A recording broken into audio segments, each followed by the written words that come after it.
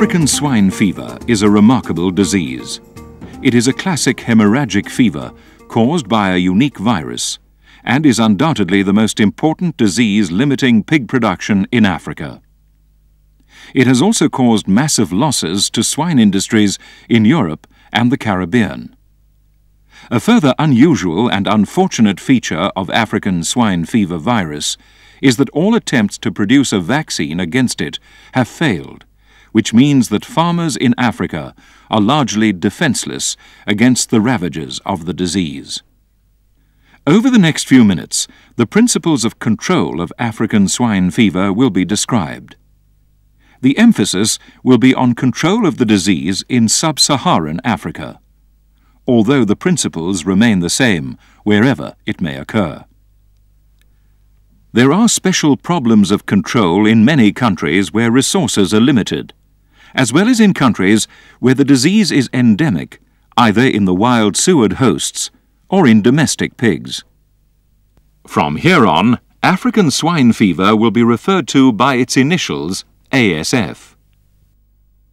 Pig production in Africa ranges from family pig keeping in villages to highly sophisticated intensive farming. ASF poses the same threat to all pig keepers: the loss of all their animals and the income that they receive from selling pigs. ASF outbreaks frequently result in a total ban on pork sales.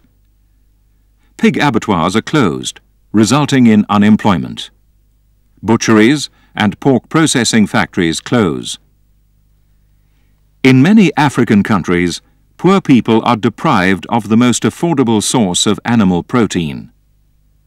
Control, and where possible, eradication of ASF are therefore priorities and should be accomplished as quickly as possible.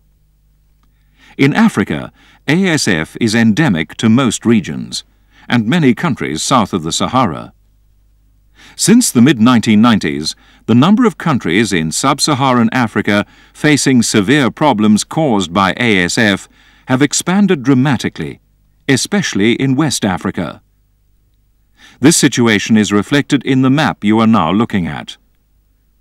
Some control efforts have been more successful than others.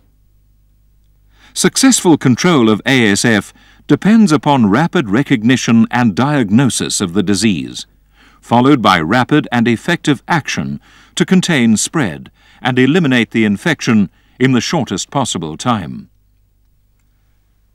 An action plan, supported by appropriate legislation, must be in place in every country to counter an outbreak immediately. The most important key to the control of ASF is the owner of the pigs. Throughout the film, the central role of the owner and his or her acceptance that the control measures are applied to the benefit of the pig producer rather than the government will be emphasized. The sooner ASF is suspected, the less likely it is to spread. Pigs that are infected with ASF virus may shed infective amounts of virus for a day or two before they develop signs of disease. In some communities, pigs that die of disease are eaten, and the meat may be sold. The remains are often disposed of where neighbors' pigs can eat them. Damage is greatly limited when pig owners recognize the signs of ASF and react by reporting the disease and ensuring that it does not leave their farm. Training pig owners to recognize ASF and to react appropriately by restricting pig movements and reporting the disease at once is crucial to the control of ASF. When an outbreak of ASF is suspected, the affected area must be placed under quarantine immediately. The area quarantined depends on the type of farming operation. It may include a single herd, one or more farms or villages, or an entire district. No pigs or pig products may leave the quarantined premises, and the movement of people who have been in contact with the infected premises may be restricted as well. People who must leave the premises must be disinfected. The diagnosis must be confirmed by submission of suitable samples to a laboratory competent to diagnose ASF. Samples of spleen and lymph nodes from pigs that have died naturally or have been euthanized in extremis should be submitted on ice to the laboratory with minimum delay. If it's likely to prove impossible to maintain the cold chain, 50% glycerosaline may be added to the samples to ensure that they will arrive at the laboratory in good condition. Blood samples may be collected into vacuum tubes without coagulant, red stoppers, from pigs that are recovering or are reported to have recovered from the disease, in order to determine whether antibodies are present. When the diagnosis has been confirmed, stamping out by killing all infected and in-contact pigs should commence.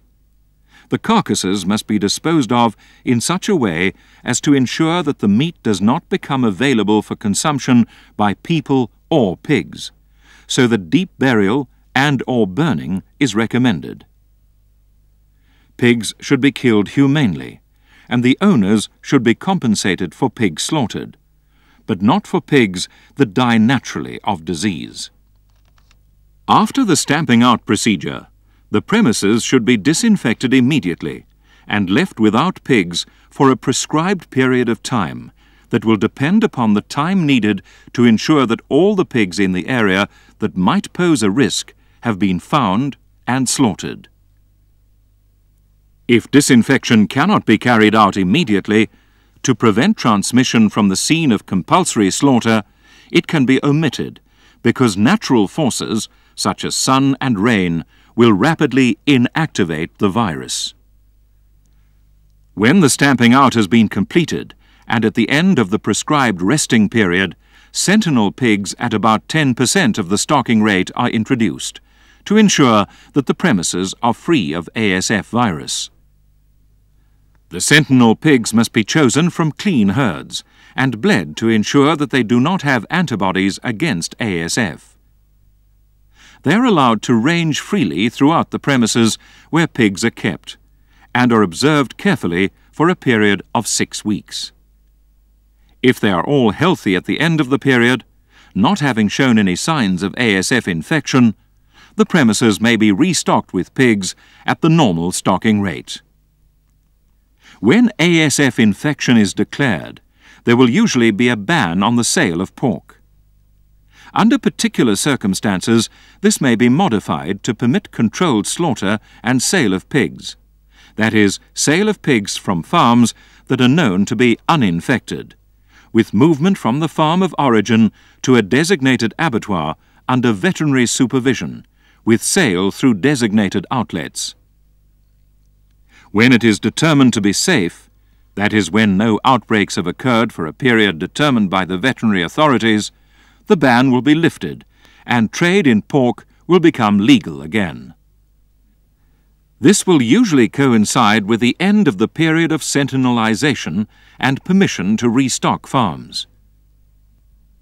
Conventional control measures fail for a number of reasons. Delayed diagnosis. This may be the result of failure to recognize the signs of disease by farmers or field officers, exacerbated by a lack of laboratory facilities. It is addressed by training farmers, local authorities, and field staff to recognize the disease. Failure to control movement of pigs and their products.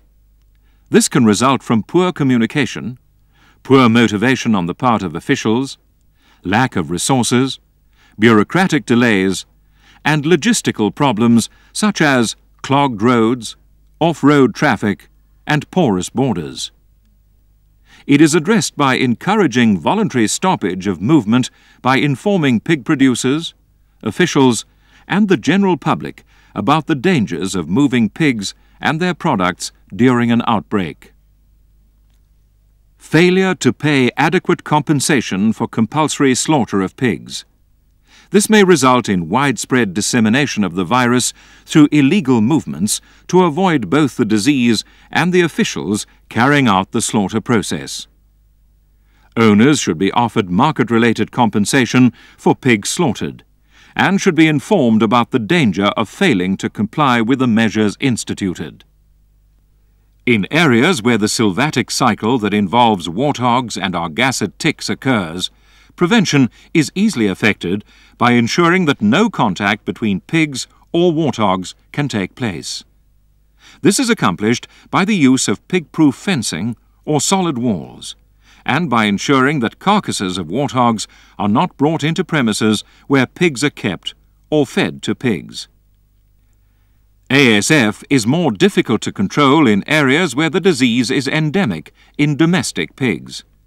The same principles apply, that is, pig-proof premises, but it becomes more important to ensure that people and vehicles do not carry the disease into pig farms. Where free-ranging pigs are kept, the most important means of control is to ensure that at least pig remains are not available for other pigs to eat. Farmer education is crucial in preventing ASF in areas where the disease is carried by domestic pigs. Organisation of the pig industry and upgrading of pig production are helpful in ensuring that the disease is well controlled. To prevent ASF from entering countries that are free of disease, import regulations must be in place to ensure that pigs and their products are not imported from infected areas or countries.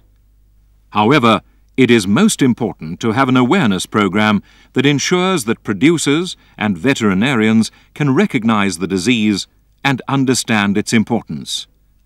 A contingency plan to deal with ASF must be in place. ASF must be controlled because it causes such high mortality and has the potential for rapid transboundary spread. There are few diseases that cause such severe economic devastation, depriving pig producers at all levels of their livelihood. There are few animal species that can compete with a pig as a contributor to food security and household income. Control of ASF is essential to ensure that the pig continues to play a leading role in alleviating poverty in Africa, and that this devastating disease does not threaten pig production throughout the world.